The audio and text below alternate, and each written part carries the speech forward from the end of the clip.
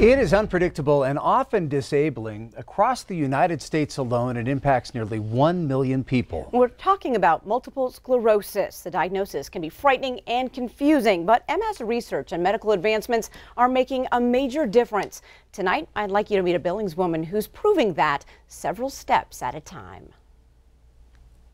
I got stuck under my needle, that's what it was. Kaneki does a lot of smiling in this pool because the work done here has helped her literally get back on her feet. Echo, diagnosed with multiple sclerosis in 2006, has watched her body slow and her independence dwindle.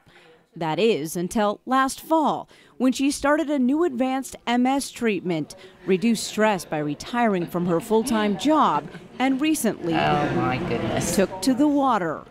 I started doing pool therapy in January, the end of January, and I'm like, oh my gosh, this is amazing. I can walk in the water, so that was just like, yeah, so of course then I had to do it out on the land too, you know, because that's just, yeah, I had to have that too.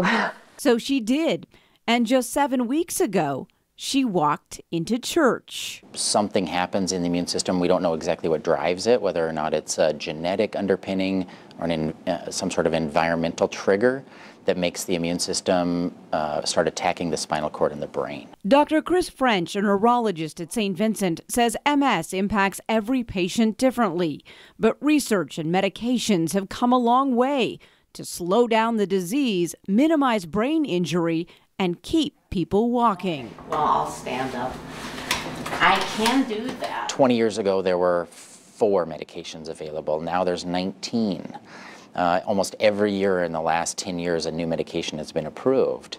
Echo says she's not quite ready to take on the long aisles of a big box store, but she's thrilled to grab back some of her independence. If I want to just go to some place small or go to visit a friend or whatever, yeah, I can get in and out and with my walker, and so that's pretty awesome.